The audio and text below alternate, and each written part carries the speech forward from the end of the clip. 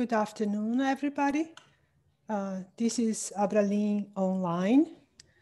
Abralin Online, or Linguistics Online, is an initiative of Brazilian Linguistics Association and is designed to give students and researchers free access to the state of the art on the most diverse topics related to the study of human languages. And my name is Roberta Pires de Oliveira, and it's a great honor to be here sharing this lecture.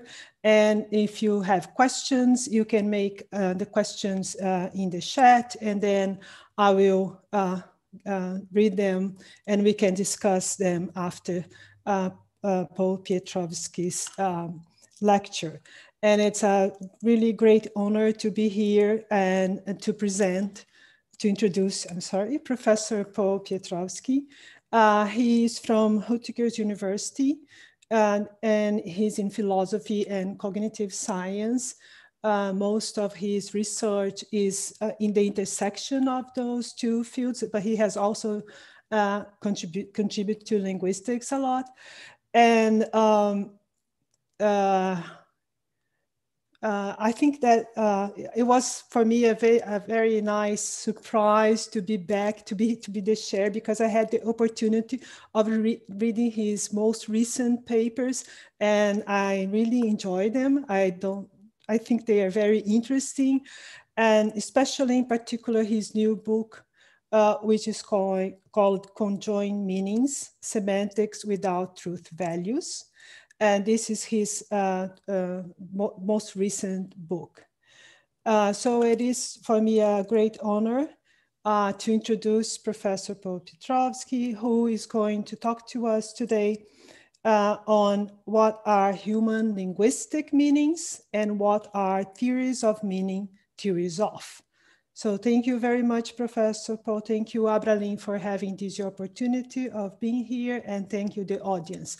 Don't forget that you can always make questions at the chat. Thank you.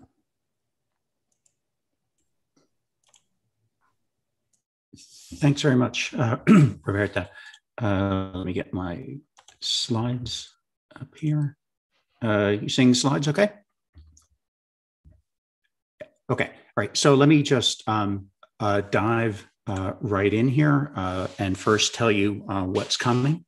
What I'm going to want to do in this talk is focus on human linguistic meanings as opposed to other kinds of significance that we might worry about in the cognitive sciences, and then sketch two conceptions of the meanings that humans connect with pronunciations. I think these conceptions, at least broadly, will be familiar to linguists. One is a kind of internalist conception, according to which meanings are mental representations of a special sort, and the other is an externalist conception, according to which meanings are aspects of environments that speakers share and talk about. I'll also want to be discussing four phenomena, three of which are pretty familiar. The phenomenon of homophony, so where we have distinct expressions with distinct meaning sharing a pronunciation. The phenomenon of polysemy, which I'll describe pretty standardly as a single word meaning allowing for subsenses. The phenomenon of compositionality, according to which words can be combined to form phrases with sentences, special cases of the big expressions. And then a fourth phenomena that may be a little less familiar that I'll just call formality, that human linguistic expressions seem to exhibit a specific computational format. And in that context, I'll be discussing some recent experimental work that I've been doing with colleagues. And the idea is that these phenomena taken together are going to favor the internalist picture. So that's what's coming. And the components of the talk will be kind of interwoven as opposed to completely separate sections. So let me just start by recognizing there are many kinds of significance that we might want to talk about with the word meaning. Paul Grice reminds us that you can use meaning to talk about smoke meaning fire, spots meaning measles, bells meaning that the bus is full, and so on. We can talk about the meaning of life or what a red light means, the meaning of the French expression c'est la vie, or, and this is going to be my focus here talking to linguists, the meaning of a word like life or the meaning of a phrase like a red light, which is of course very different than the red light itself. So I'm going to focus here on expressions of the spoken or signed languages that human children can naturally acquire. Those expressions, I assume, connect meanings of some kind with pronunciations of some kind. And I'll take the phenomenon of homophony as an initial indicator of these meanings. For linguists, this will be a kind of familiar point.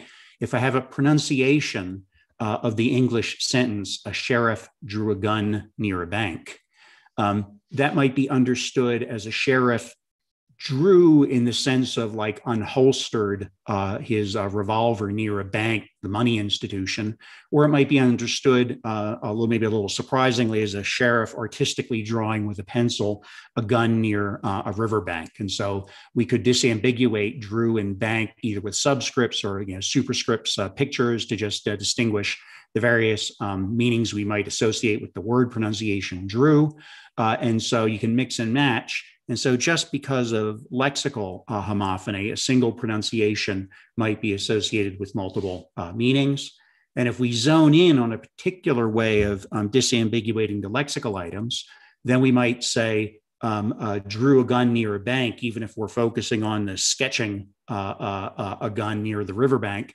That's still now structurally ambiguous as between the draw a gun near a bank, where a gun near a bank is the constituent, and that's what's getting drawn, or the meaning where it's drew a gun and just the drawing happened to occur near a bank. So that gets us like at least 8 meanings that can be connected with the pronunciation of a sheriff drew a gun near a bank. And so here's the question: what are they?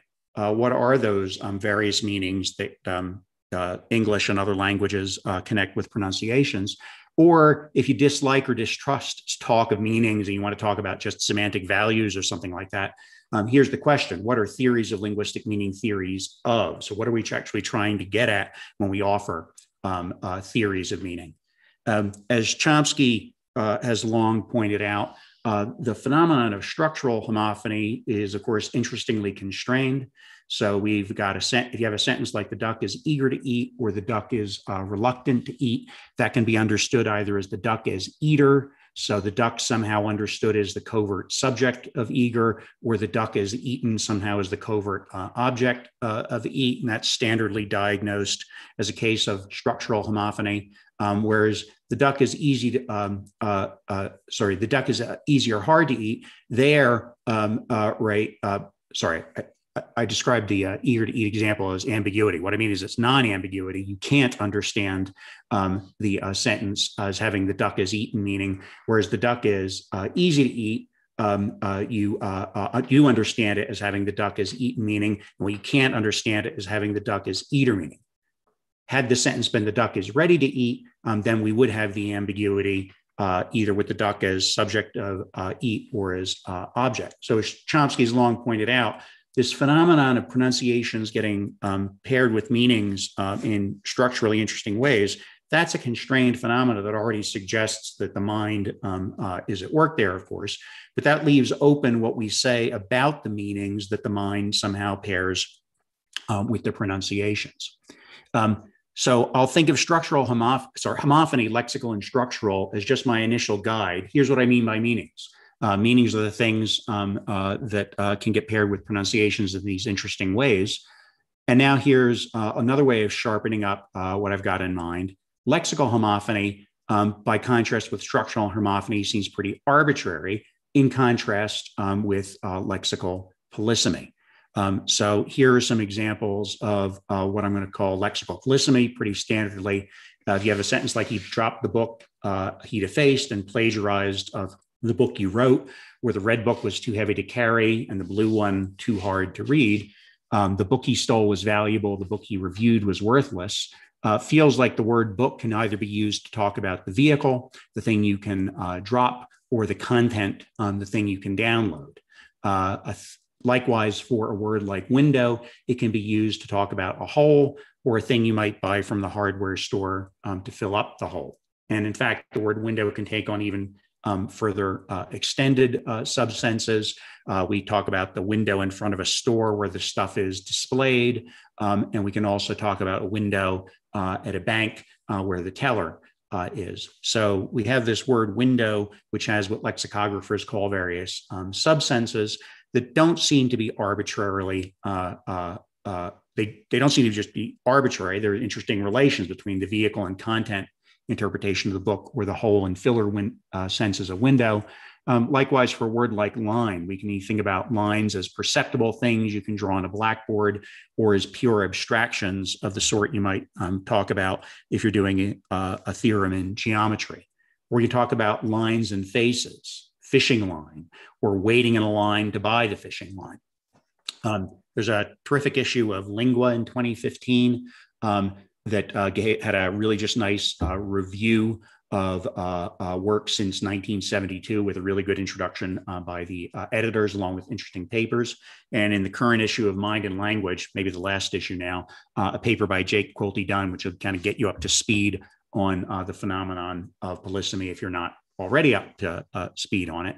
But the main thing for my purposes is going to be to contrast the phenomenon of polysemy with homophony. So again, I'm thinking about polysemy as you've got a single noun like book, and it can be either used in a content or vehicle sense, intuitively to express a kind of concept of book contents, things you might be able to download from the internet, or a concept of book vehicles, things you could again drop or purchase from the bookstore. Whereas bank, think about that as the pronunciation is shared by distinct words. The pronunciation bear in English is shared by a bunch of words: an adjective bear, a verb bear, or at least one or more verbs bear, a couple of nouns bear, the stock market pessimists, or the things you have to watch out for if you're at a walk in the woods. And there, you could think about the pronunciation as being somehow connected to different concepts or ideas or mental representations. But there, it would be kind of just arbitrary. And there's no special relation between the riverbank concept and the financial bank concept. So we standardly describe that as one pronunciation with corresponding to two more lexical items, each with its own meaning. Again, polysemy, I'm thinking about that as a single lexical meaning supporting a family of concepts that you might select by using that particular lexical item. And so even if you zone in on a particular lexical item like the noun bank, there's still like polysemy left over, because that could be either used to talk about the building that you can literally bump into or walk into, or the institution. So the institution of the Chase Manhattan Bank is different than the building that houses any branch of the bank. So familiar, their kind of institution, concrete building kind of polysemy. Whereas again, on the homophony side, the concepts or meanings, if you like, associated with pronunciation are just arbitrarily related. So in English, we've got the word so and so, and in French, you've got so, so, and so, but those words have meanings that have nothing to do with one another. I think it's stamp, bucket, and jump, if I remember right. Polysemy is often common across languages. So while not every language that has a verb hold allows for all of the subsenses that English does, typically if a language has a verb like hold, it's going to allow at least some of those subsenses for hold. And interestingly, polysemy supports a kind of anaphora. So we can say things like the windows that we cut in the walls were nicer than the ones we installed, with the word ones referring back to windows, except that in the first part of the sentence, the windows you're talking about are actually the holes that were cut in the walls. And in the second part of the sentence, you're talking about the things you buy from the hardware store to fill up those holes. So you can do that kind of what's called co-predication, use the word window once in the sentence, and then have a pronoun referring back to it, and you pick up a different subsense than you used the first time. Can't do that with homophony. It's just a joke to say the banks of the river were nicer than the ones that got robbed. So again, going to focus on linguistic meanings with homophony as my initial guide to what they are. We know how to count meanings tolerably well. It's not to say there aren't vague cases, but we have a pretty good grip about what we mean by lexical and structural homophony. And especially if we've got a contrast with polysemy, then we can know what we're talking about when we're at least a decent idea what we're trying to get at when we ask what are these meanings that are getting paired with pronunciations. With that setup in place, now what I want to just do is walk you through a couple of familiar pictures about what those meanings are. One, the internalist picture, according to which meanings are mental representations of some kind. And I put individualistic in brackets just as a reminder that I mean mental representations of a sort that just what's in the head is all that counts. We're not individuating mental representations by what they're representations of, representing representations in terms of what's in the head. Whereas on the externalist view, meanings, if you want to talk about them all on an externalist view, are going to be aspects of the shared environment. Caveat for the internalist, there's an old version of internalism, like back in the 17th and 18th century, where people were just thinking meanings are literally just are concepts, and not just the 17th, 18th century. That was Jerry Fodor's view too. I'm not assuming that if meanings are mental representations, they have to be concepts. They might be more abstract representations like recipes for how to build concepts. And just like a recipe for making cookies might call for flour, but which kind of flour you use might be up to the baker. And a recipe for an apple pie might leave it open which kind of apples the baker wants to choose for making the pie. Likewise, I'm thinking about the meaning of bank as something that might leave it open which concept of bank you choose on a given occasion. Likewise, the meaning of through a window might leave it open which concept of window you choose when you're building up the complex concept through a window. That in place, the internalist are kind of in these linguistic expressions. The meanings are actually aspects of the expressions themselves, and theories of meaning are components of larger theories of the relevant languages. By contrast, the externalist, right, this will be familiar to you from any standard semantics textbook in linguistic, is thinking that expressions have semantic values, and they somehow have those values because they're related to the environments in the relevant way. So standardly, you might say the semantic value of the word dog is some set of dogs in the environment. So you're actually thinking about the things that bark as the semantic values of the expressions. From that perspective, polysemy really has to get treated as a kind of non-arbitrary kind of lexical homophony. So if you ask what's the word bank true of, right, you'd have to say, well, actually, there's really two separate kinds of expressions, one that's true of the riverbanks and one that's true of the financial banks. But then likewise for window, you have to say, well, there's one word that's true of the whole and another word that's true of the fillers or something like that. So if you're an externalist, what you got to do is one way or another treat polysemy as some kind of, there are sub-expressions here, each of which goes with its own semantic value. As I said, there have been old versions of the internalist idea going all the way back to Aristotle, William of Ockham, Leibniz, at least on my reading of him. But Chomsky's been the most recent famous defender of that kind of view. On the other side, again, this externalism is the standard view offered in semantics textbooks and certainly adopted by a lot of linguists. And it's been explicitly was introduced and advocated by a series of philosophers, starting with Quine, but then Donald Davidson, David Lewis, and famously Hilary Putnam, all associated with the Harvard philosophy department. In many ways, that's where semantics externalism comes from, the Harvard philosophy department. And one way of sharpening up the difference between the pictures is via Hilary Putnam's famous thought experiment, where we imagine two twins, one here on Earth, and then another molecular duplicate off on an imaginary planet, Twin Earth, where instead of having water that's made up of H2O, the stuff in their lakes and streams is made up of some different stuff, so that the one person is here on Earth talking about stuff that is in fact H2O, and they call it water.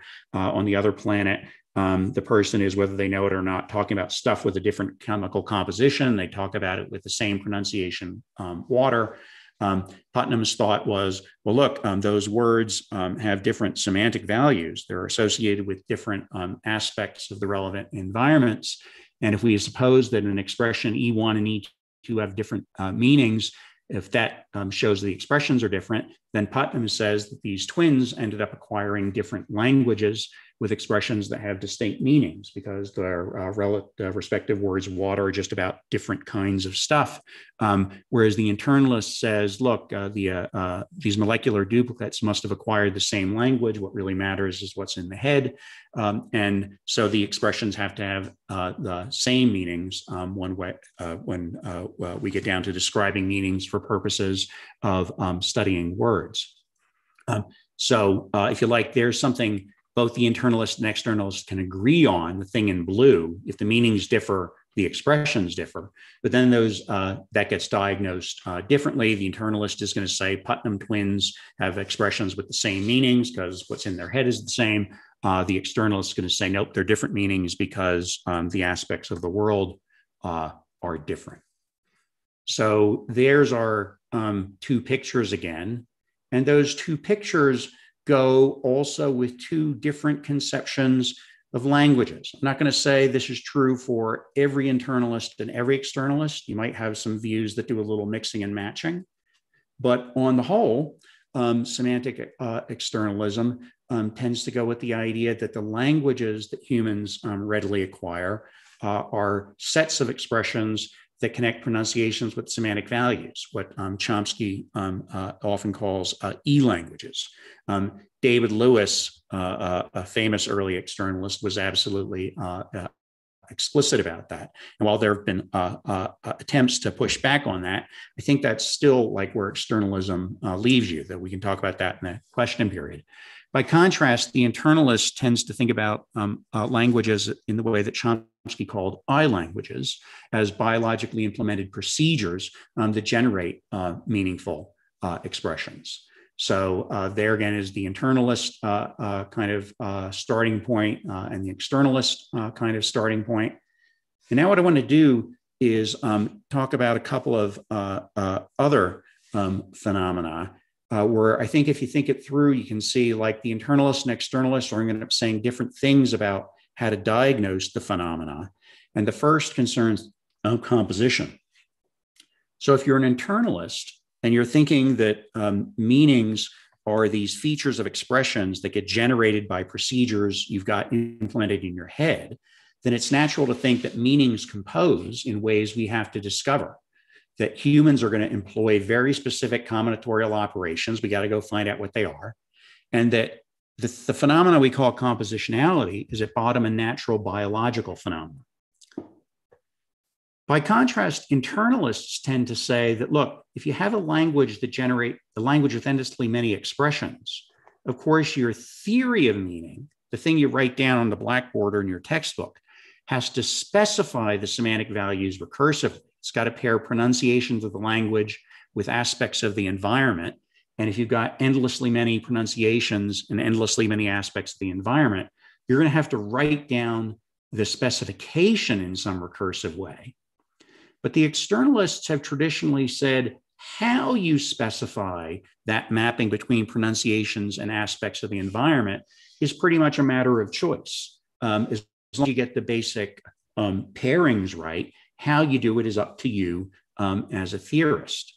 So it's common for externalists to say that extensionally equivalent theories, that is, theories that pair the same pronunciations with the same aspects of the environment, are equally correct, or at least equally correct once you allow for possible worlds, so that we can say that for a theory of meaning to be adequate, what it's got to do is pair pronunciations with the right extensions or the right semantic values across every possible world. At least if you allow that, then most contemporary externalists say, well, look, if you have any way of getting those pronunciation semantic value facts right is as good as any other. by contrast, internalists tend to think, look, we're not trying to pair pronunciations with aspects of the environment. We're trying to pair pronunciations, if we're giving a theory of meaning, with mental representations, and the form of the mental representation is going to matter. And the way in which you compose the mental representations is what we're trying to get at when we give a theory of meaning.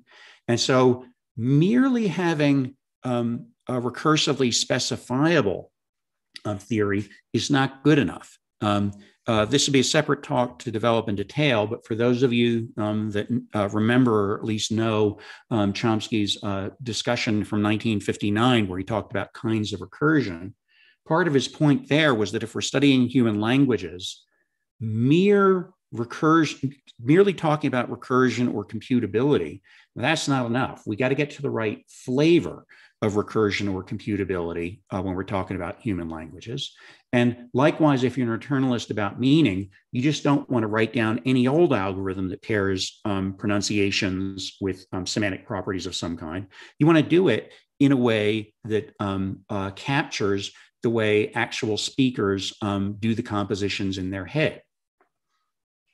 This is related to what's turned out to be, I think, a quite important distinction that's coming out in a lot of the literature in and around an experimental semantics, and I'll talk a little bit about in a few slides, that if you're an internalist, even if you had two theories that were provably equivalent in terms of how they paired pronunciations with aspects of the environment, that still might not, there still might be important work to get done about picking out which theory was more plausible psychologically. Whereas an internalist is going to say, look, if you've got two ways of writing down how pronunciations get paired with semantic values, and they're provably equivalent, well, then they're just equally good as theories of meaning.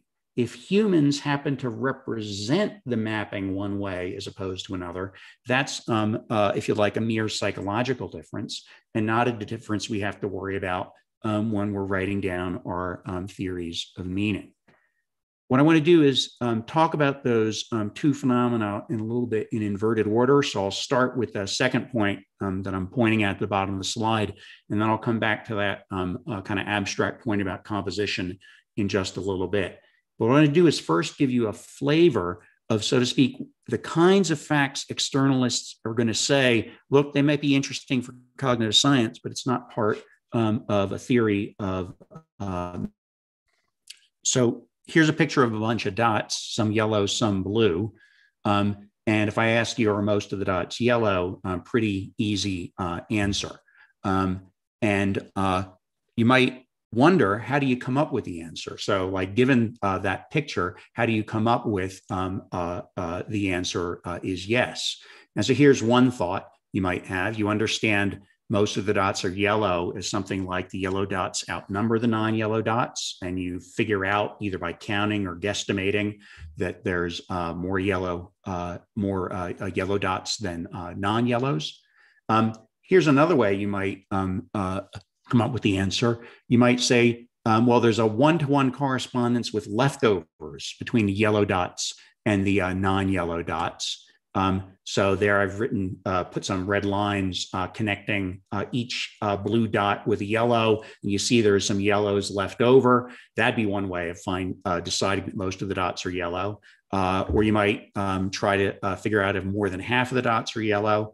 Or you might do a complicated thing of asking whether the number of yellow dots, that is 9, exceeds the result of a certain computation, that the number of the dots minus the number of the yellow dots, so that 9 is bigger than 15 minus 9. In a couple of papers from a while back, and together with colleagues, we argued that, in fact, in a lot of experimental settings anyway, the procedure people actually use is this complicated subtraction procedure, and that work's been replicated in labs other than ours. Now, one response to that kind of work, say, well, like, that's fascinating about how people answer questions, but even if all humans would do it that way in certain settings, that doesn't show anything about the meaning of most. That just shows about how you happen to get the question answered. But that's a kind of fact, if you like, that an internalist might go, "Ooh, let me hear more about that, because that might tell me something about the format of the mental representations that we pair with the pronunciation most." Where the externalist is going to say, "Look, those various ways of specifying most were equivalent, and so they can't make a difference with regard to meaning." So that was, so to speak, one word, several possible representations. You might also ask, if you've got three different words, say for universal quantification, each, every, and all, right? How do speakers, what strategies will people use to answer questions if they're faced with those words? So, you might think, well, one thing you might do with a universal quantifier is just understand it in terms of what logicians would call a first order quantifier. For every single thing in the domain that's a circle, it is also yellow. Or you might think in terms of comparison of sets. The set of circles is a perhaps improper subset of the set of yellow things. Sorry, it should be the other way around, that the yellow things are a subset of the circles. Or you might think of it in terms of saying, well, look, maybe I should be finding out if the set of circles is identical to the set of yellow circles. That's what would be true if every circle is yellow. Or you might think about something super complicated, like the circles. That's what that garbage on the left there means. The circles are such that every one of them is yellow.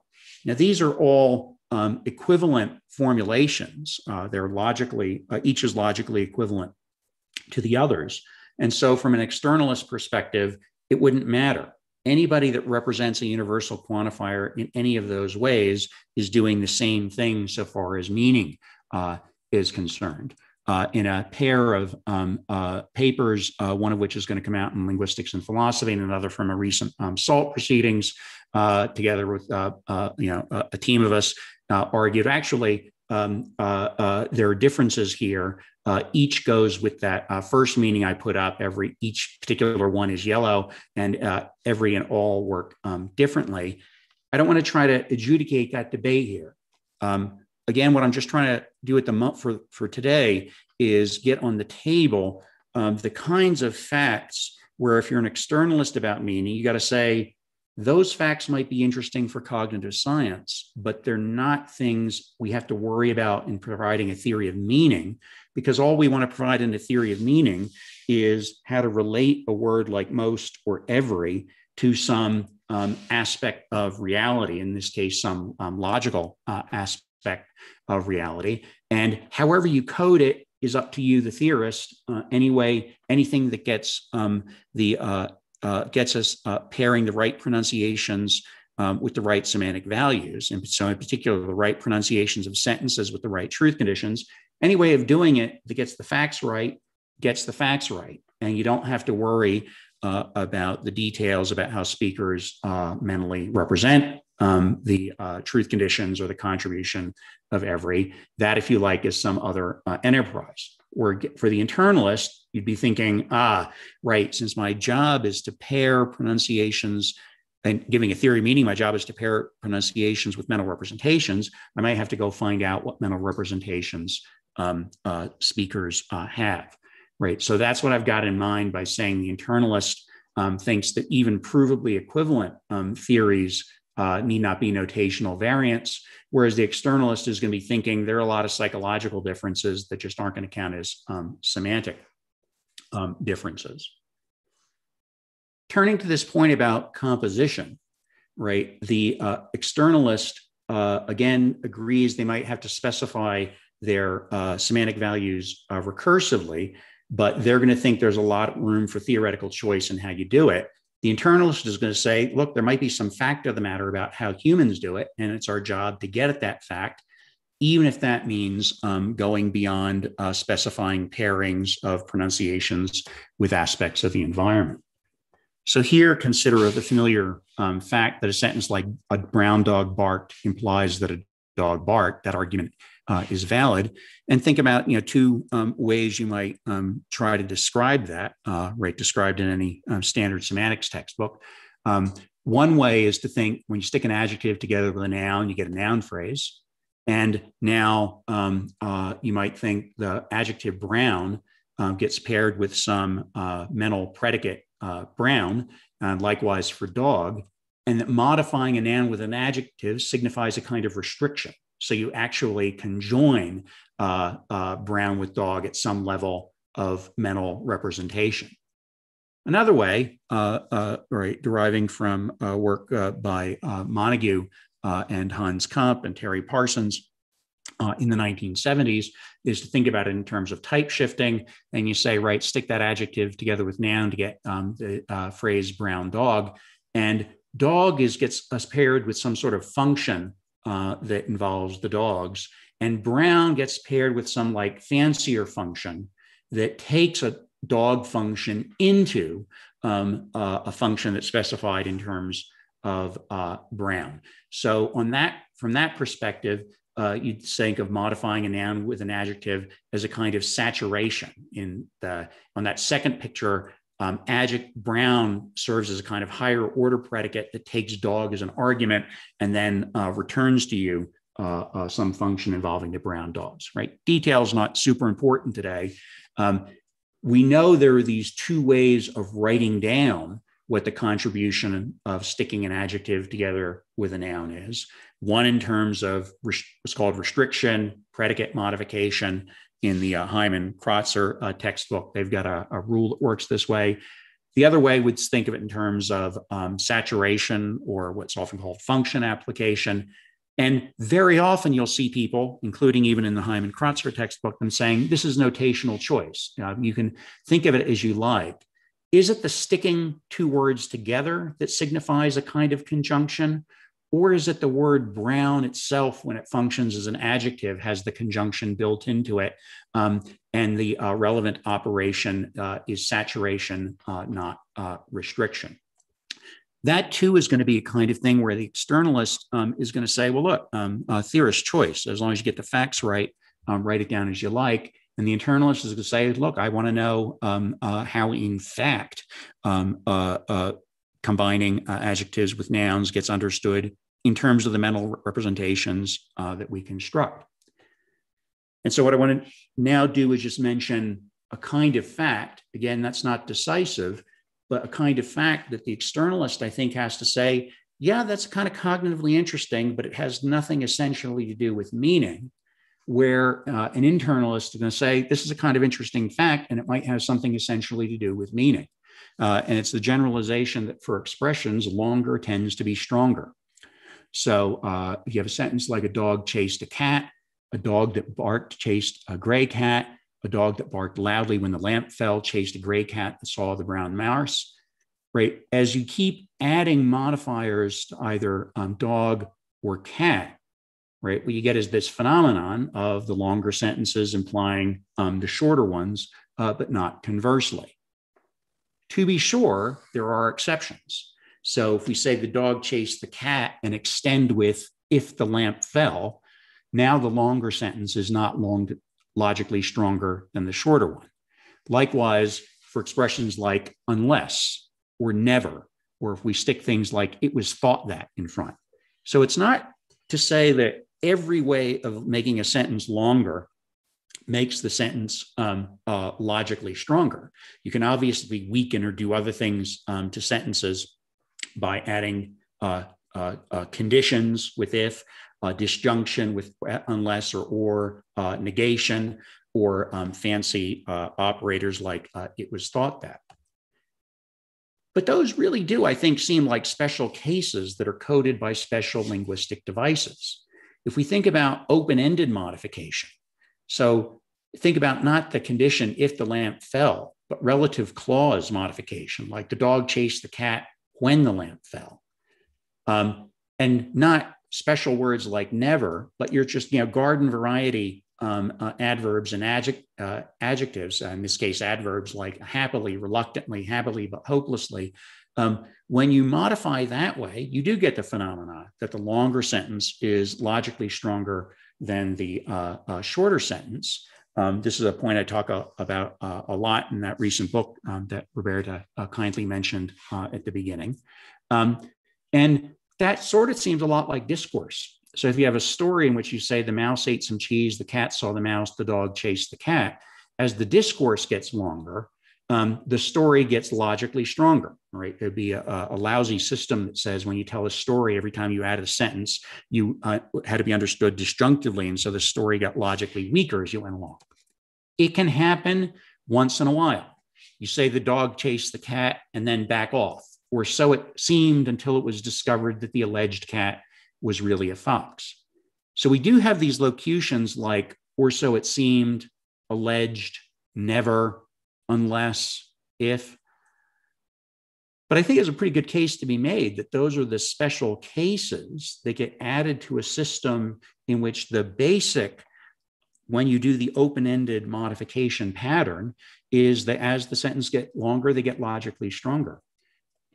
That's a kind of fact that if you're an externalist, and you say, well, that's kind of like interesting. Humans happen to speak languages in which it works that way, but that's not really essential to the meaning, because if it's theorist's choice, whether or not you're doing your composition in terms of saturation or function application, as opposed to, say, doing it in terms of conjunction and restriction. If it's theorist's choice, just get the truth conditions right any way you like, it's fine.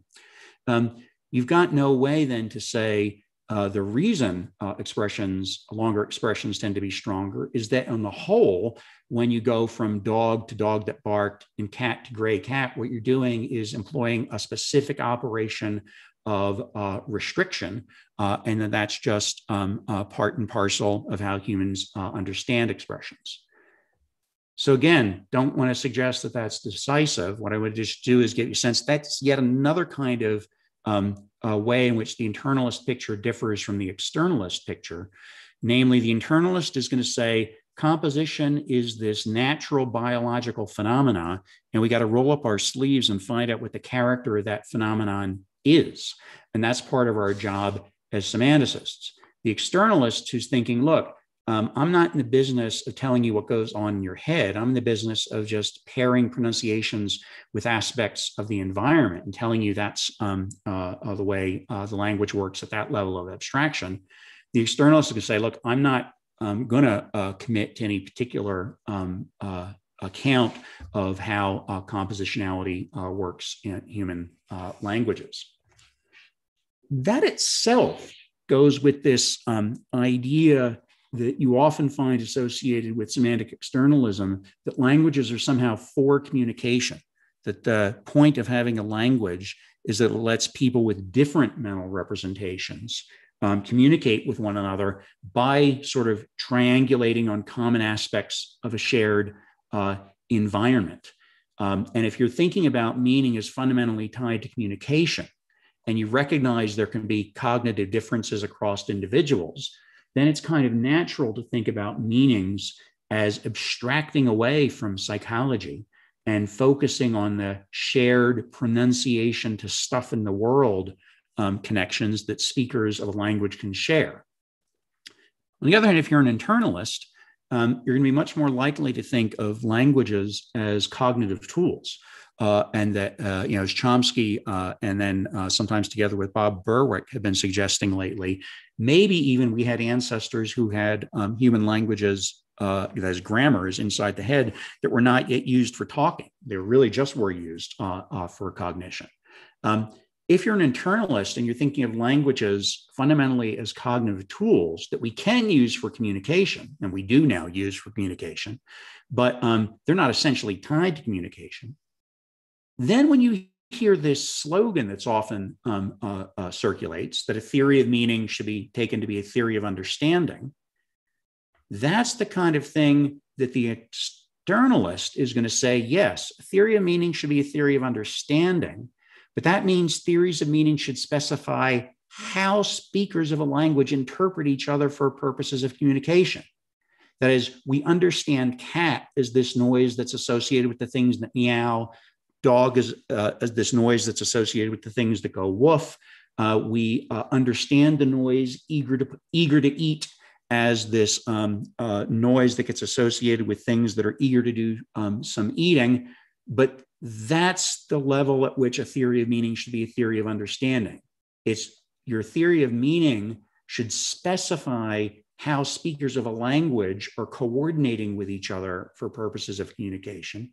And that means specifying relations between pronunciations and aspects of a shared environment. By contrast, the internalist is going to be thinking, look, we use languages for communication, but that's not the primary thing we should be focused on when we're offering theories of meaning. That's, so to speak, a later thing we do with languages. What meanings really are these mental representations we're pairing with the mental representations. And so theories of meaning are theories of understanding in the cognitive science sense, that we want our theories of meaning to explain how individuals comprehend linguistic expressions. How do they actually construct up mental representations that go with the pronunciations? And the mapping between those mental representations and the environment might be very, very complicated, if only because of things like polysemy. So what I've been trying to do now in this first three quarters of the hour is just build up these two pictures. Again, right, we can talk later about how we can have mixed and matched views. But I think these two pictures are pretty powerful and out there, and they certainly have advocates. And they correlate with what have become with two uses of semantics, one of which is goes back, at least in English, to the 19th century, and the other is associated with Tarski and the kind of formal semantics tradition that you'll have been exposed to in any standard semantics textbook. And I just mention this because sometimes there's this terminological hang up of people thinking, well, look, semantics just means stuff having to do with truth. And so I just want to flag for you that for a long time, there have been ways of using talk of semantics and semantic properties to just talk about discovered properties of ordinary expressions with no interesting connection to truth, at least not in any theoretically interested sense.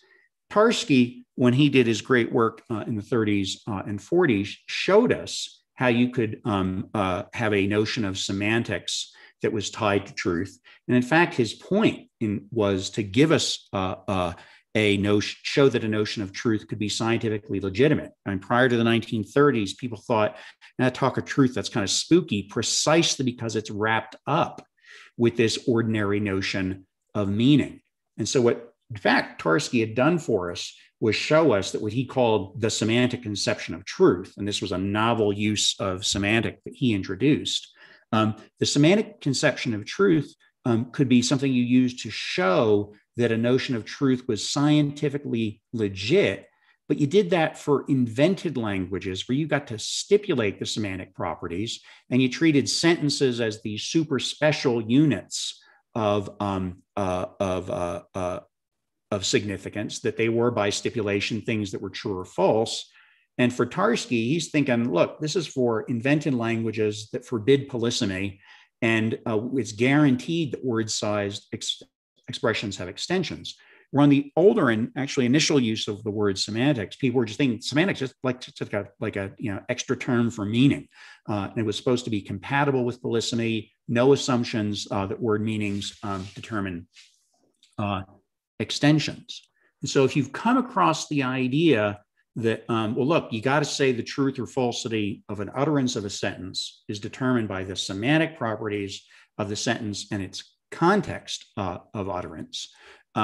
That too is like one of these slogans that the internalist using semantics in the pre-Tarskian way can agree with. But then that kind of theorist is going to say, but context in that sense include everything that's relevant to truth except meaning.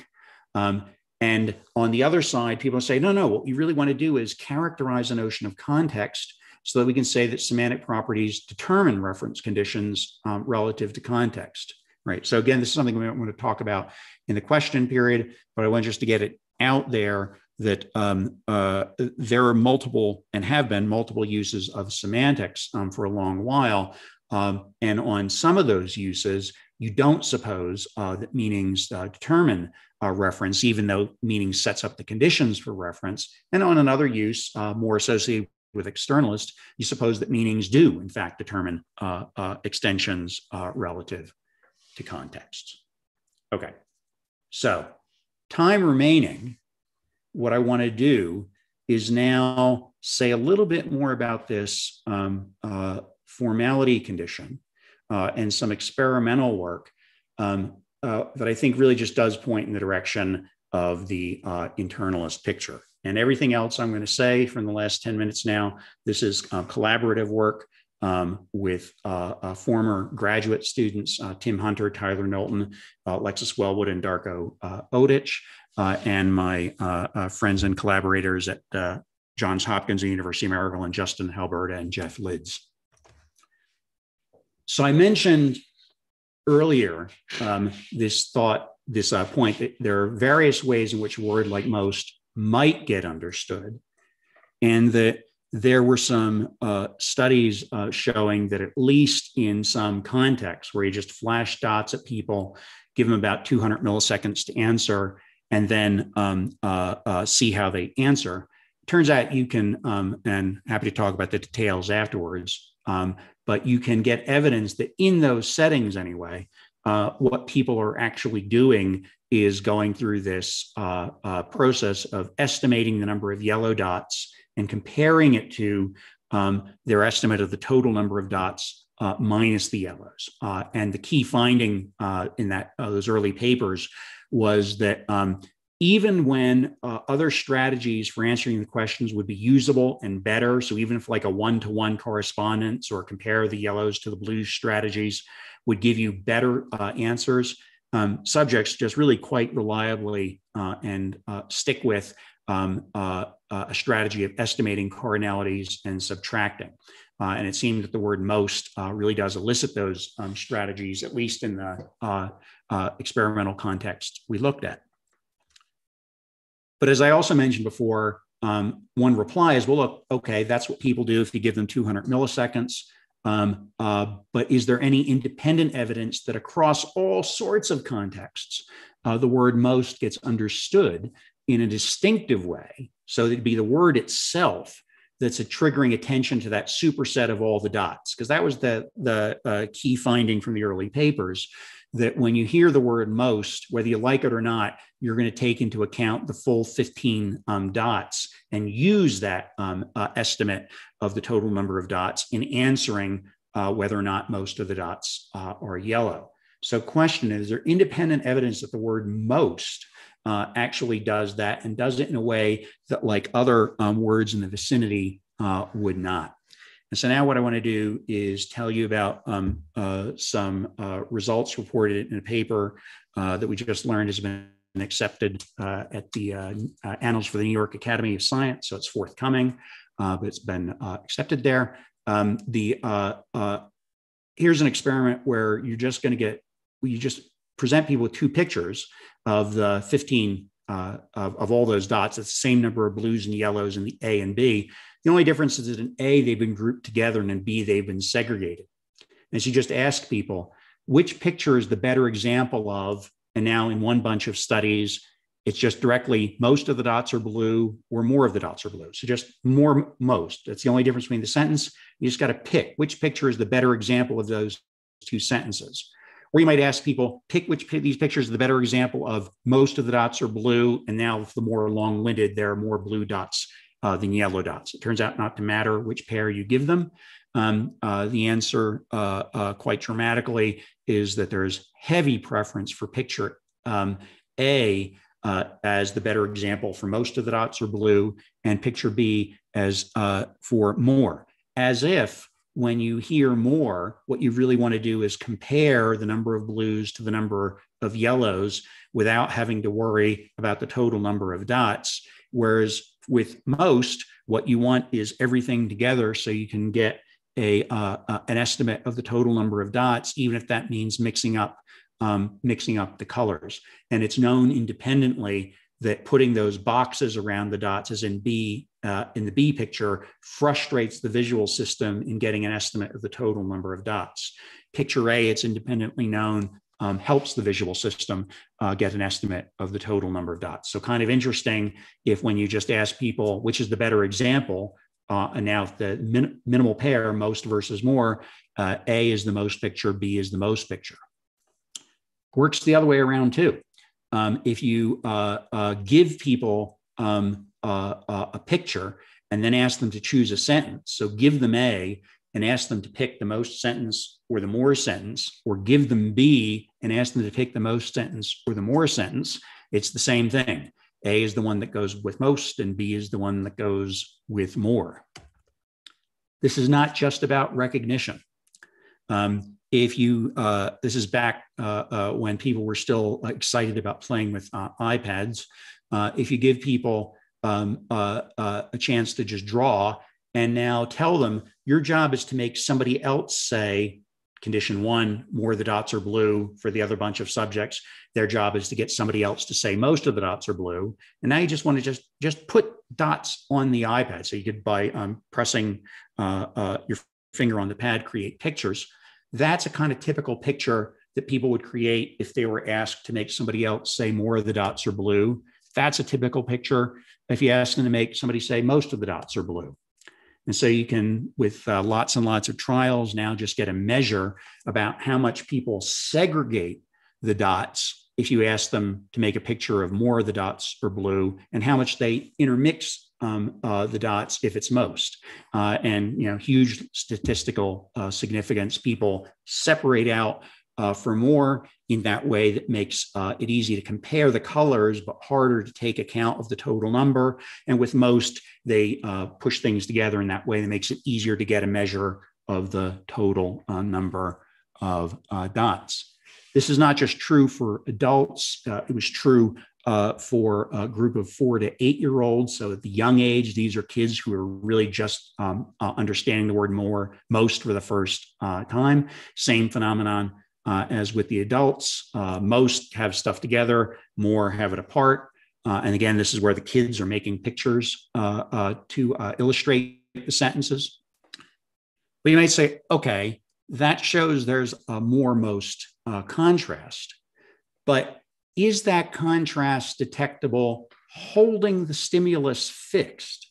So could you hold a single picture fixed and now have a minimal pair, most versus more, and still elicit some kind of contrast reflecting differences in understanding?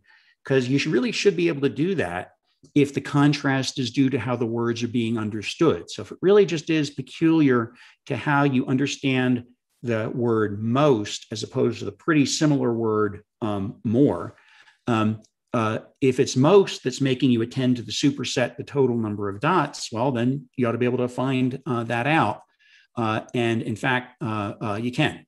So you now with kids, this is also replicated with adults, give them a picture like in A, and half of them are going to get a more sentence, half get a most sentence. And then here's the task. You're just going to see the picture. And then after it goes away, point to the center of where the blues are, or point to the center of where the yellows are. And it turns out that kids are, there's this dramatic difference of kids being better with one rather than the other in the predicted way. So you can do is get the kids to just put their finger where they think the center of the blues was and where the center of the yellows was, even though the yellows were never named. And they're way better at doing that with more than most, suggesting that the most sentences having them attend to the full superset, where the more sentences is getting them to zone in on which are the blues and which are the yellows. So relevant to remember here on our proposal about what most means, you're not asked to attend to the yellows at all because you're pairing the blues to the total number minus the blues, where with more, the proposal is you're comparing the blues, of course, to the non-blues, in this case, the yellows. So you should, with more, have attended to yellows, and prediction with most, you got no clues where the yellows were, and that's borne out with the kid data. Perhaps most dramatically with adults, on particular holding the stimuli the same. So you just keep asking adults, you're just going to answer yes or no. Are more of the dots blue or yellow? Or for the other half of the subjects, are most of the dots blue? It's exactly the same stimuli for both groups of subjects. All that differs is the test sentence. And now what we find out is that the subjects who got the most sentence perform worse on just answering the question yes or no than the subjects who got the more sentence. So here's a question: why on earth should speakers be better at answering the more question, holding the stimuli fixed? But if you stop and think about this, you realize, well, look, the number of yellow dots on average is going to be way smaller than the total number of dots. And we know that animals, humans included, are going to be better than at estimating the number of yellow dots than at estimating the total number of dots. Because if you have to estimate 9, that's one thing, pretty easy. If you have to estimate 18, that's a lot harder. So getting an estimate of the total number of dots, that's going to really tax your system, and you're not going to be nearly as good as that as you will be as just comparing the yellows. So comparing to the blues to the yellows is an easier task than comparing the blues to now estimate the total number and subtract out the blues, right? And so our conclusion is that, in fact, the more sentence did not prompt speakers to worry about the total number of dots, but the most sentences did prompt speakers to worry about the total number of dots. And when you dig in and compare to off-the-shelf models about what how people's what performance you would expect if people were relying on the large numbers, it fits that blue curve quite nicely. And if you ask what you'd expect if people were not worrying about the total numbers, but just comparing blues to yellows, it fits that orange curve quite nicely. That seems to me kind of evidence that an internalist can offer to say, look, theories that have the same consequences for the yes-no conditions for sentences across all possible worlds, right? There's only 2 colors. The difference between most of the dots are blue and more of the dots are blue is a difference, if you like, in linguistic formulation. It's not anything about how the noise is related to the environment. And yet it does seem that the word most just forces mental representations that the word more does not. And it's hard to see what could be doing that except for the meanings of the words. That makes me quite skeptical of the general idea that psychological differences are not semantic differences. And if you pair that with the fact that the externalist had to actually initially say, yeah, I really want to just treat polysemy as some kind of non-arbitrary lexical homophony, because I really want to think of my individual words as having extensions, that seems to me to be a worry too. Now, none of this is going to be decisive, right? We're going to just need lots and lots of work over the next however many years trying to develop these points. But I hope I've at least given you a flavor of like how the pictures differ and the kinds of things that can be relevant to defending an internalist conception. So I've gone an hour now. I will stop. So here's a summary. Right, I just tried to sketch the 2 pictures of meanings. I'm happy to talk about a fancier mixed version in the question period. But I think if you think about these 4 big phenomena, homophony, polysemy, compositionality, and then formality, which I think we can get experimentally, if you think of those together, I think the net result is pointing in the direction of internalist conceptions of meaning. Thanks.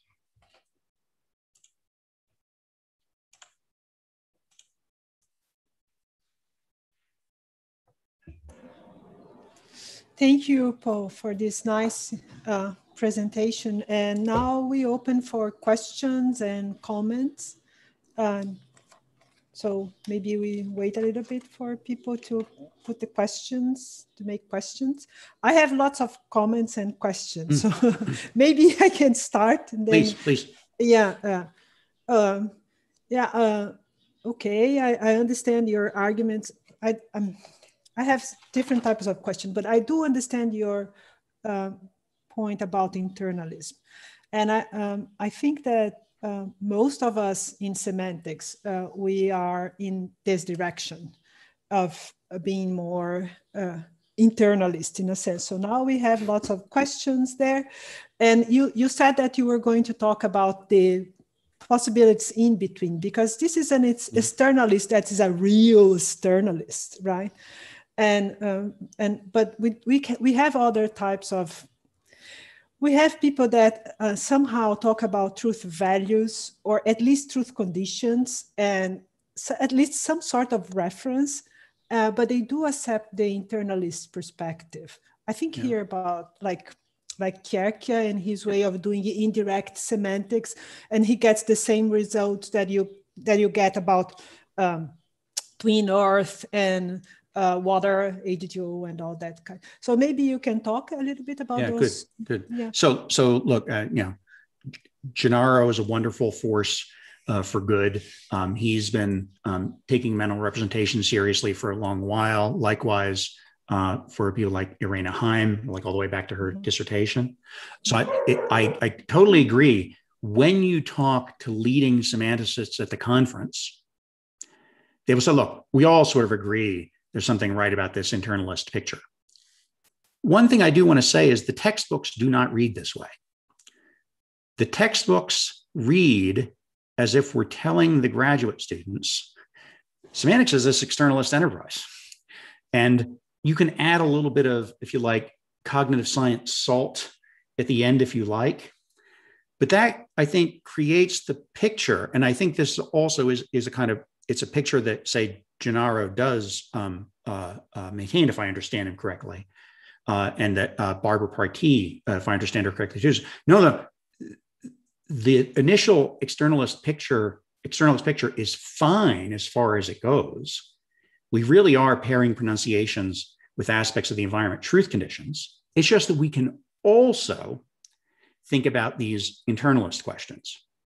And so that's one thing we can do, though I'm inclined to think that the phenomenon of polysemy and various facts which suggest that meanings don't determine extensions relative to context suggest rather that we should not be sort of taking the traditional externalist picture as right as far as it goes and adding some internalism after the fact. I think it's more, we should be thinking about the theory of meaning as really targeting a component of mind. And now it's a question, to what degree is talk of truth conditions a harmless idealization for the first semantics class? And to what degree is it actually true, right? So we can, of course, say, let's pretend words are not polysemous. Let's pretend I, here and now, illustrate context sensitivity, and that's the end of it. But I guess I'm inclined to think that once you've taken on as much internalism as I'm inclined to take on, then what we have to go back and ask is, was it ever true that the sentences had truth conditions? Was it ever true that there is this level of abstraction that makes it appropriate to just talk about the pronunciations in the world and leave the mind for later? And I'm quite skeptical about that. Okay, thank you. I would love to continue talking about this, especially because I had this interview with Gennaro Kierkegaard and we discussed exactly that. And I'm going to send, but I hope we can get back to it, because I actually think that is the question going forward. But I'm sure there are other stuff to get in. Yeah, there are lots of other questions here. So Professor Gitana Brito Bezerra said, thank you for this inspiring talk. And she wants to know whether, do you think an internalist view of meaning could be more productive than an externalist view of meaning when we consider the relationship between the parser and grammar? Yeah, great.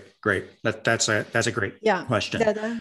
So look, in general, I think my view is, we measure the productivity of research programs by seeing what new and exciting questions they generate in ways that lead to answers. And this is like one of my reasons for initially being dissatisfied with externalism. It seemed to say, once you got the truth conditions right, well, then you're done. And then everything else is a different project.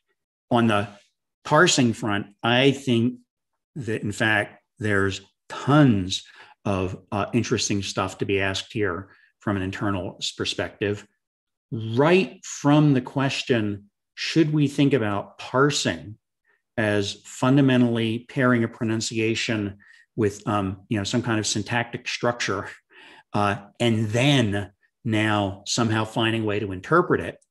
Or should we actually be thinking about parsing as, look, the child is not in the business of doing homework in a syntax class at every moment. What the child wants to do is get to a decent representation of what got said in the context.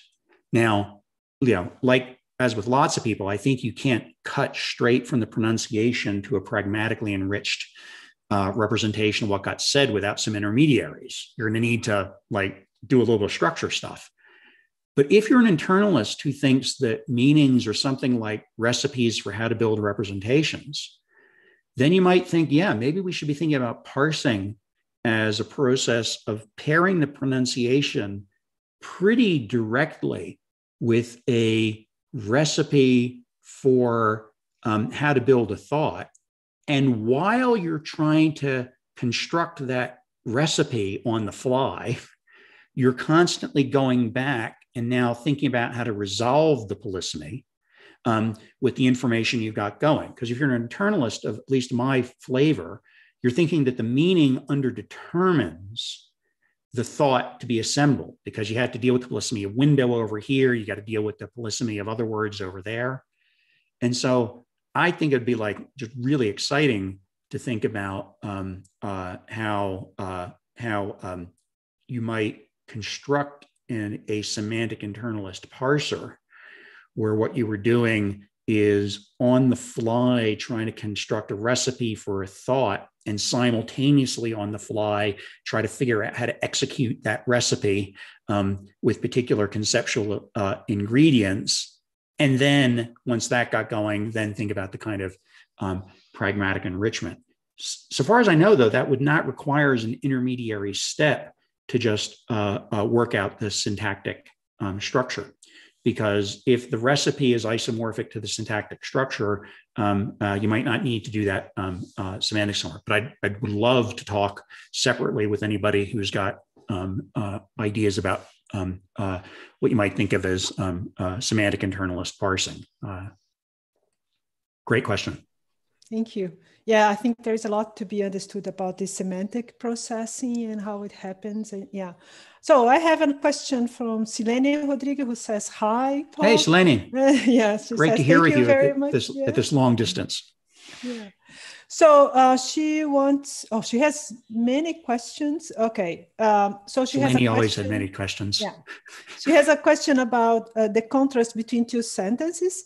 Okay. In a restaurant, a customer says to the waiter, sentence one, as for the water, I will go with watermelon juice. And she says this is okay. Sorry, say the sentence again. As for water, yeah, I will go with watermelon juice. Okay. And the second one is, as for water, I will go with watermelon. And she says this is not okay. It is okay with watermelon juice, but it's not okay with without the juice. So she's asking whether our mental representations of water has to be somehow linked to our mental representations of juice or watermelon juice. Good. Okay, so I'll just report my own intuitions as I can get both of them, but only because I think I probably fill in the juice. So I take the point. So the first thing to say is, well, I didn't talk about it in this talk. I actually think that polysemy is this really quite ubiquitous phenomena that spreads out into larger notions of conceptual equivocality. I've got some other papers where I sort of argued that the big problem with the famous Putnam thought experiment was that he just ignored the possibility that the word water is conceptually equivocal. and that you can use the word water in a kind sense to get at H2O. You can also, however, use it to just get at a kind of more functional notion that is stuff suitable for drinking. I'm also inclined to think that when we have what are called so-called coerced count uses of water, so or when you go into the bar, I'll have a whiskey. Those reflect the fact that, if you've got, what someone like Hagit Barrère would call a root noun, what you do with it on a given occasion is quite open. And so I actually am inclined to think that when you've got these, and now let's take not the count version, but let's take the root versions of water and juice, that those expressions are themselves quite open-ended conceptually, right? So if you in fact think about not just water and juice, but like fish and tofu, it's totally possible to imagine a child who grows up getting fish sticks, and it comes as a surprise to them that fish sticks come from fish. And another child who, for some crazy reason, comes to think that tofu comes from walking tofus who live on tofu farms. So there's actually nothing about the meaning of the mass noun fish and the mass noun tofu that tells you, like, is there a correlated count noun corresponding to plausible things or not? That's just all real world knowledge. So I'm just inclined to think that if you've got the root noun water, it's going to be associated with some bundle of concepts that, of course, come with those concepts, that its familiar form is liquid and that it's potable stuff. Now, of course, we all know that water can be frozen and it can exist in steam form, but we do have a concept of water, which is this concept of like stuff you can drink. And likewise, I take it we've got a concept of juice that's stuff you can drink. So I think at the level of concepts, there's going to be a relation between one of the concepts at the water address and at least one of the concepts at the juice address. Pretty hard to think. I mean, you can think of frozen juice, I guess, and steamed juice, but it's not the right. And so I think the kind of question you're asking is going to carry over outside of grammar and to the $64,000 question of why is it once we enter a lexical item, why is it that lexical item comes to attract the concepts it attracts and doesn't attract other ones? And so why is it that we feel this connection between water and juice that we don't feel between, let's say, water and democracy, which is another perfectly fine mass noun. But I guess I'm inclined to think that's just all over on the side of conceptual space. And so going back to your example, I'd be inclined to think they're equally good so far as grammar is concerned. And now there's this further question of, are they equally good in a particular context as recipes for building up thoughts that you'd want to express in context? And I think one of the things we just have to get used to in semantics is going to be the distinction between thinking of the recipe as a semantic object that the grammar generates, and then thinking about this other thing, a thought that gets built up when you execute the recipe. So I've talked a lot about examples like, France is a hexagonal republic in this kind of context. France's hexagonal republic sounds weird in a way that France's hexagonal and it's a republic does not. And all those kind of co-predication cases, I think, point in the direction of saying, we're just going to have to live with the idea that the meaning is one thing, the recipe for building up something is one thing, and the thing you build up is something else. And so to speak, a recipe can be perfectly grammatical, even if in a context, if you executed it, it's not the apple pie you wanted. And I think sometimes we confuse evaluation of the product built with evaluation of the recipe. And this too, I think, is just going to have to be something that's going to take a lot of us a long time to sort out and figure out how to rewrite the semantic textbooks so that we can make it clear, just like the syntacticians, how to get clear about the distinction in grammaticality and acceptability. I think we're going to have to get clear about the distinction between evaluation of recipes and evaluations of thoughts constructed. Can I just add a little bit to what you were saying about this mass, because we touched that, and about the recipes? Yeah. And so do you think, okay, do you see, I don't know, lexical items or words like recipes, right?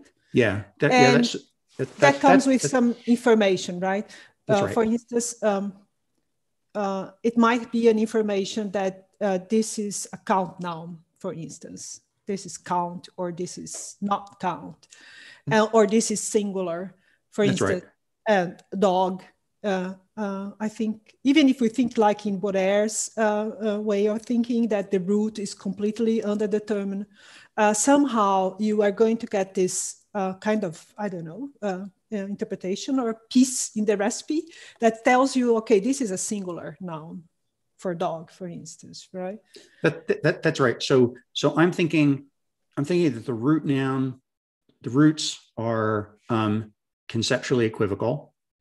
If I add a count feature, that's an instruction that says, okay, limits, don't get just anything that was at that address. You've got to get something that's countable.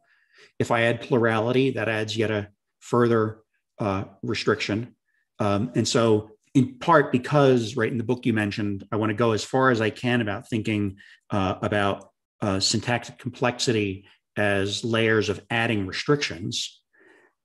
What I want to do is think about the simplest expressions, the roots, as giving you the widest range of opportunity about what to select. And then you keep adding on restrictions from there. But yeah, the not that all phonologists believe this, but this is the picture I learned from Morris Halley when I was a student. You're thinking about the pronunciation of an expression as this kind of instruction to the articulators. It's a little choreographic score for how to get the mouth moving in a certain way, but it leaves room for a little bit of variation. And it certainly leaves room for the variation between baritones and sopranos. The relevant level of similarity is at a more abstract level than the noise. And so likewise, I want to think of the meaning for a simple expression as this instruction, go get something from the bin, but that instruction can be executed in various ways. And for a complex phrase, now it's build up something by reaching into your little boxes and putting them together in the right way.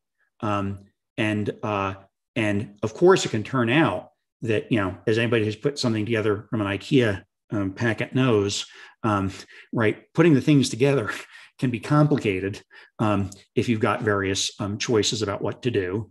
But still, that's how I'm thinking about the meaning. I'm thinking about the meaning roughly as that little picture that or diagram that tells you how to build the thing you're trying to build.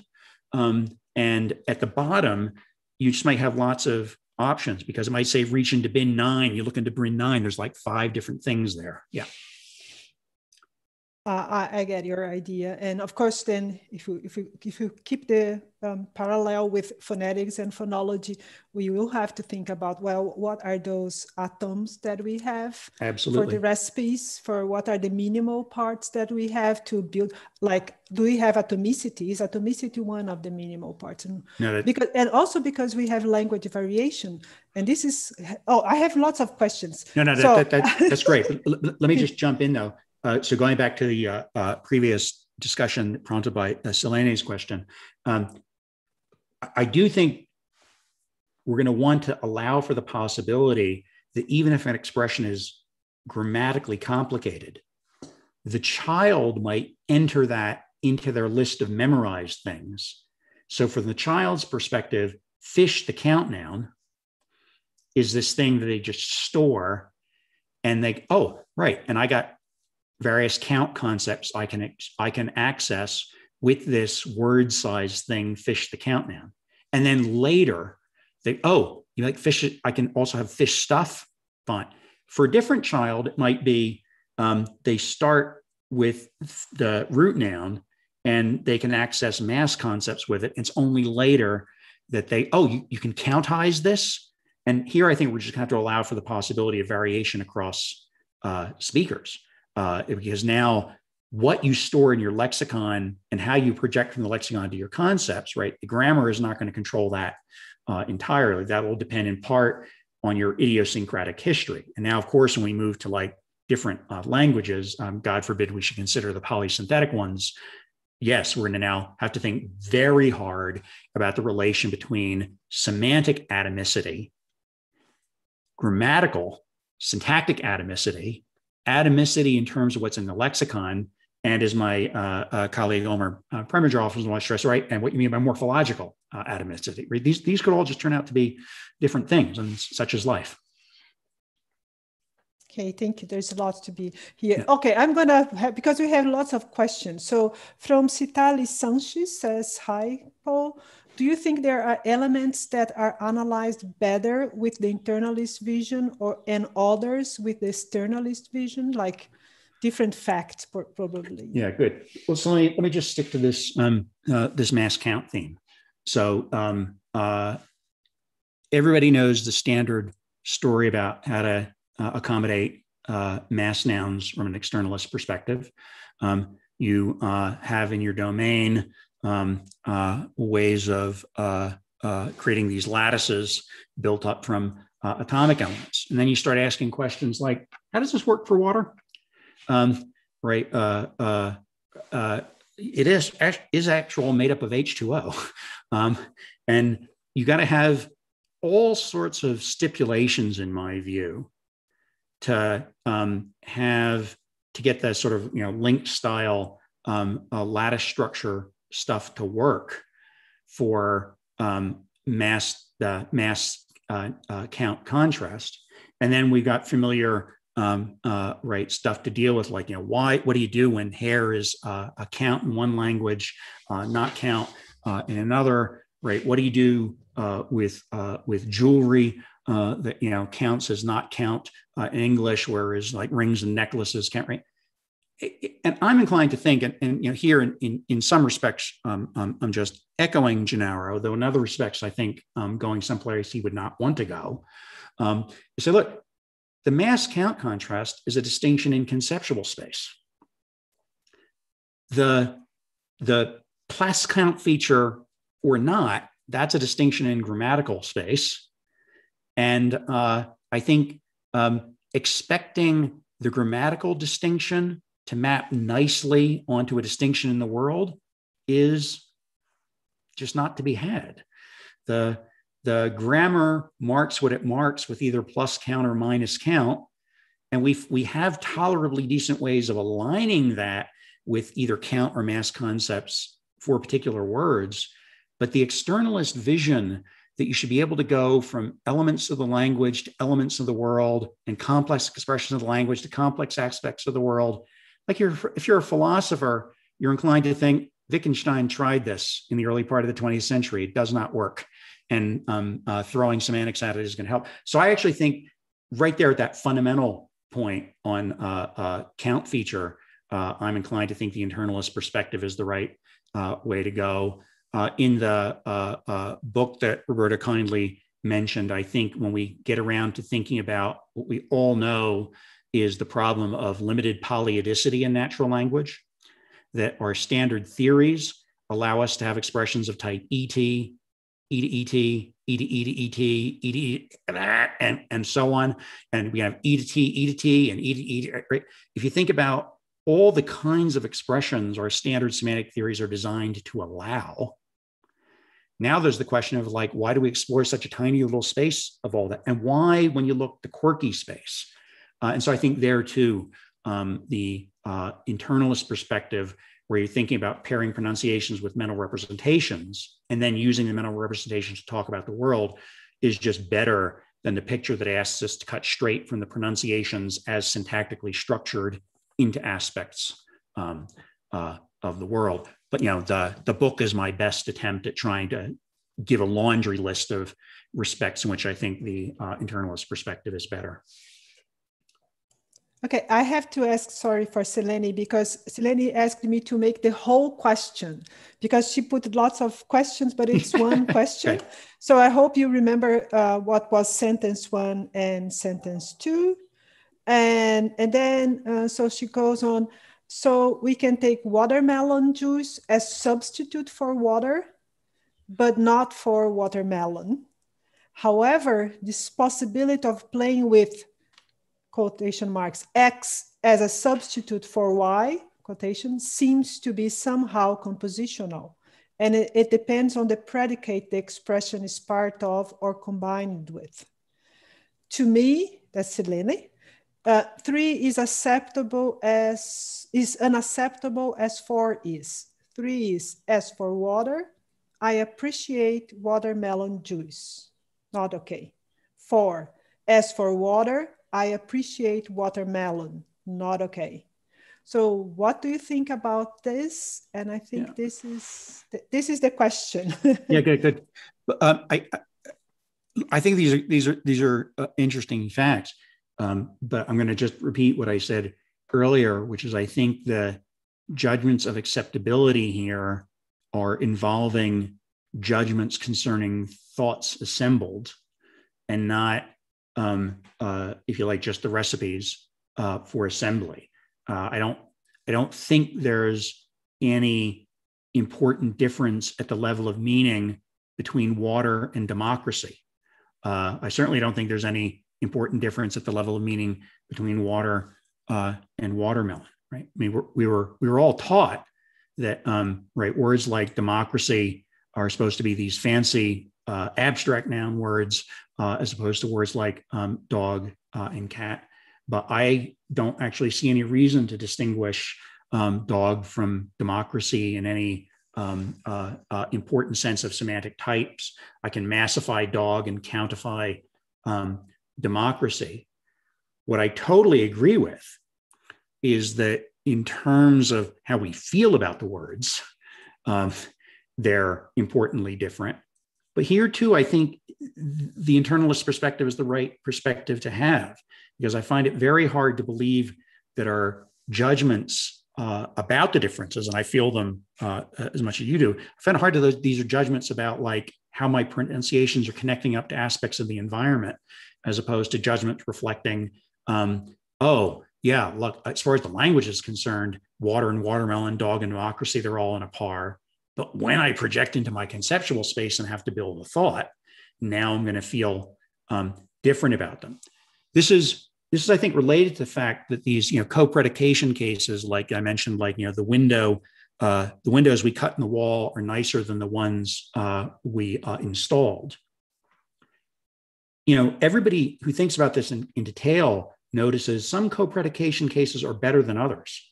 So it's not like wherever you have polysemy, you can have co-predication of any kind you like. Right? There's subtle and interesting facts here about how, like, which words we feel allow multiple choices from the same bin in the same sentence, and which words are such, well, that's just like a bridge too far. And I think the cases you're thinking about, Selene, I would want to diagnose as interesting illustrations about, what can we and can't we, or if we like, what can we, but only under duress, versus can we and we feel fine about it, do when we're using these recipes to construct the thoughts. And I think that's going to be an interaction. That's going to be some of the interface between grammar and the conceptual system. I'd be very surprised to learn that these are going to be handled by just grammatical or semantic distinctions alone. But we can talk outline. You can send me email and convince me differently. Thank you. I just found out that people are making they have long questions, but they cannot write more than 200 words. So yeah. The questions are like this. There is one question. Let me just say, if people, like, whenever this ends, I have no time constraints today, but like if afterwards, if people want to send me by email questions, I will happily respond as I can once I finished grading my exams. Yeah, that's my problem now as well. Okay, I don't know when we have to stop, but I have a couple of more questions. Maybe we can finish those questions, please. And then it's the end of it. I still want to make one more question before. Okay, so Citali Sanchez has already asked, but it was not a complete question. So the continuation of the question is, okay, currently, we are including memes that are words in our discourse. All the meaning of a meme comes from a lot of external context. Only who knows the history behind the meme gets to understand the meaning of the words.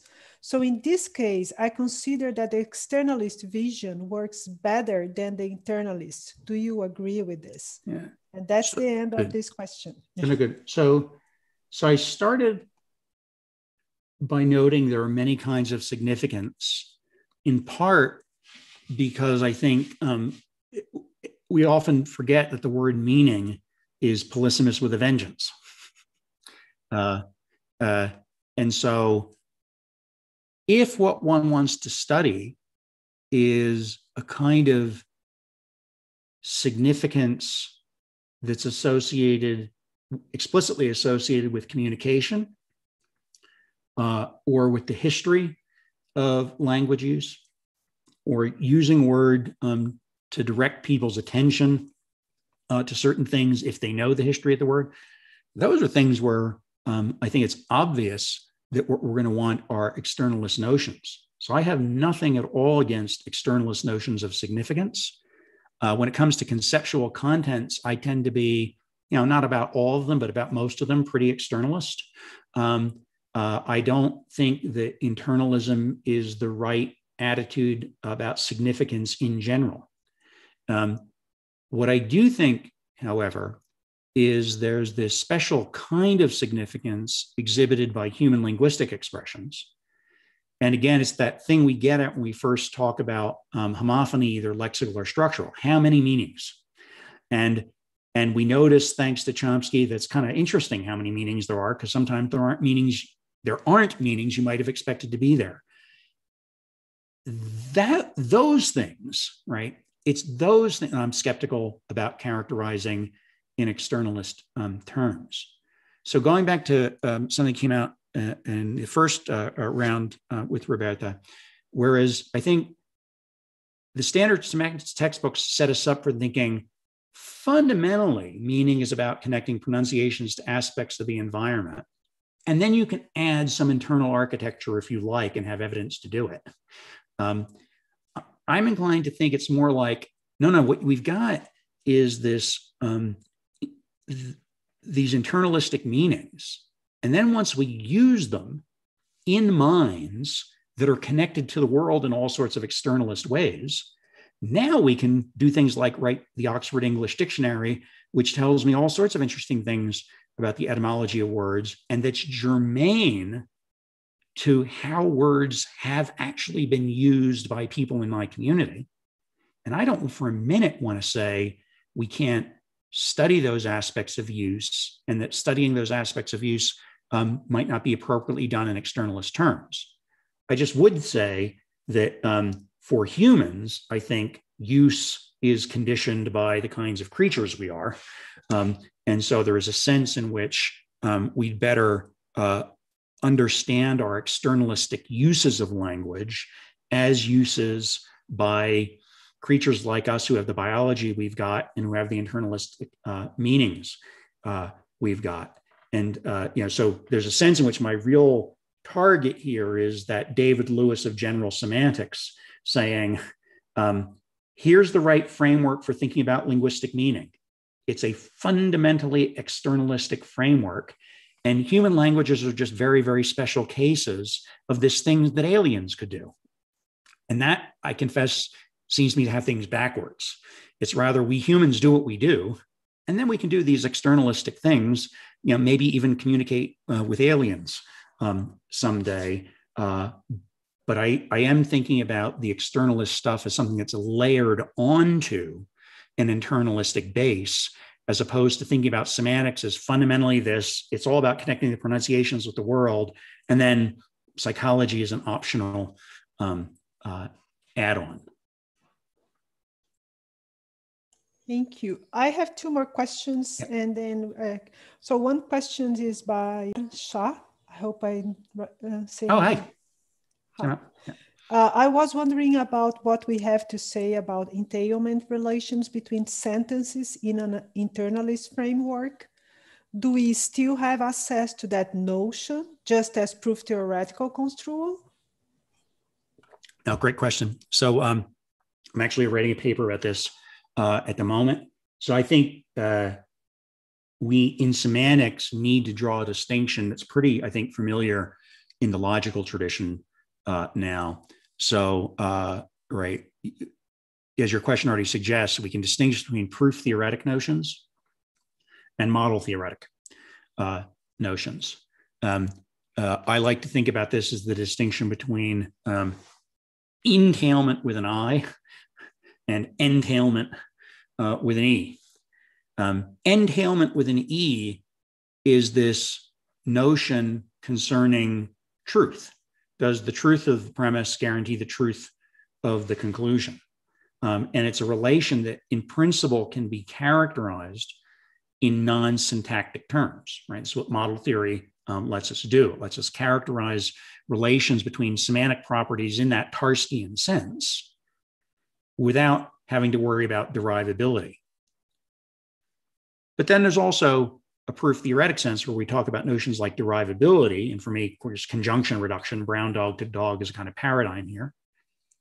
And we can talk about those relations without having to talk about truth and extensions, because polysemous expressions can exhibit an entailment with an I relation, even if there's nothing to get your model theoretic hands on. And so now here's our $64,000 question. When we're studying human linguistic meanings and we want to consider data concerning, as we put it, implication relations, is our fundamental job to characterize an internalist notion of entailment that has an externalist entailment symptom sometimes? Or is our fundamental job to characterize the externalist notion of entailment? And look, maybe there's an internal analog of that, and maybe there's not. Again, David Lewis of General Semantics offers us the second picture, right, developed by Montague and students in various ways. And the internalist picture is much more going to be going for, no, come on, we're trying to figure out what's the right human natural analog of proof theoretic procedures. And I talk about some of this in chapter 2 of the book. There's this very old tradition going back to Aristotle and medieval logicians, and then resurrected by Van Bentham and other people in the Amsterdam tradition of natural logic. I think that's all kind of reconstructible in pretty simple proof theoretic terms. And unsurprisingly, I think that's the real natural phenomena. And that talk of entailment and the model theoretic relations, this was a kind of like, yeah, it's a way to characterize the facts initially without worrying about the psychology. But again, I think the textbooks lead us to believe, but those are the real facts, and psychology is the optional addition. Whereas I'm thinking, look, the real facts are the psychological facts, and the model theoretic description was just that, model theoretic description that we probably need to get past if we're going to really treat this as a branch of cognitive science.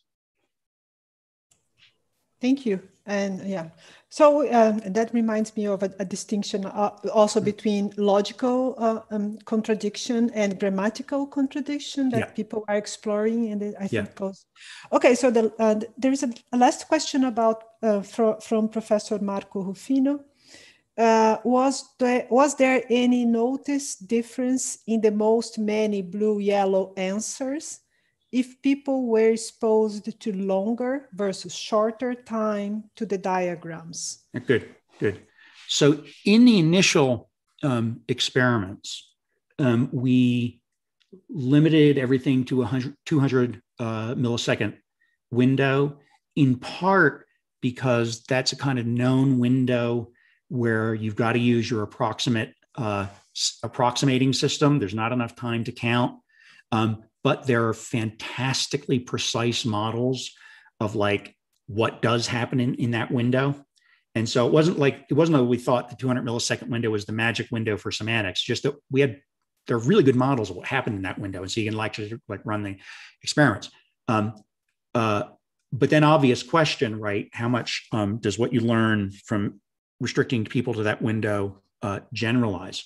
What I can tell you is that even in the initial experiments, going back to those early 2009, 2011 papers, what we found was that it wasn't like the other strategies for answering the most question were not available in that window. In fact, if you explicitly got people to try to use a one-to-one strategy by enticing them to like just focus on the dots of one color and tell me if there are any leftovers, not only could they do it, they could do it better than they could do the most question, even at 150 milliseconds. So it's not like the 200 millisecond window is an especially hard window for humans to deploy these strategies. But right, obviously you want to get out of that window. And so all the experiments I described where it was like compare, contrast, either sentences on a single picture or pictures on a single sentence, or the stuff with doing the iPad, those were completely time unrestricted. I can also tell you we've just done, just as reality checks, rerunning all these experiments, or at least a bunch of them with no time restrictions at all. What you find is that people will take a little longer to answer, but not that much longer. And really interestingly, not long enough to count. Like even if you tell people, where people just want to answer. You almost have to pay people to laboriously count out the dots and compare them. Given this stuff has now been replicated in a number of labs and in other languages, Polish turns out to be sort of more or less like English with regard to its most more kind of distinctions. So Barbara Tomaszewicz and her group has replicated all of this stuff in Polish with slightly different time frames. I can't tell you for sure the time frame makes no difference.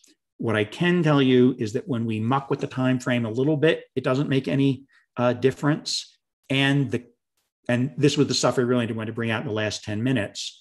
The contrast that we were predicting, let's say between most and more, turns up in this variety of tasks, some of which involve picking a picture, some of which involve picking a sentence, some of which involve making a picture. The same contrast keeps turning up under no time pressure at all. And that makes me think, yes, it's that the words are just understood differently. And it doesn't make, now, your question involved the word many, which I got nothing to say about right now, but I'll tell you we're working on similar things and might have something to report in another 6 months or so. Thus far, it's been about most versus more, and then the most recent stuff about comparing each, every to all.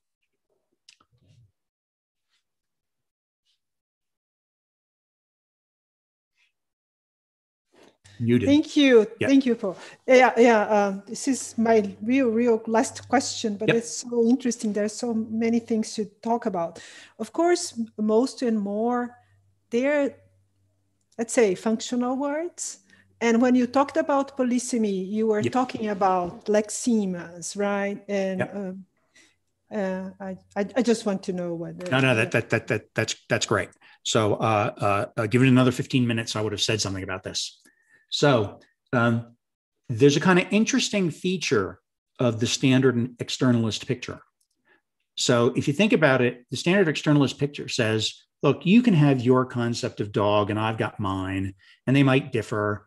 And don't we really want to abstract away from that and say, all that matters is the dogs?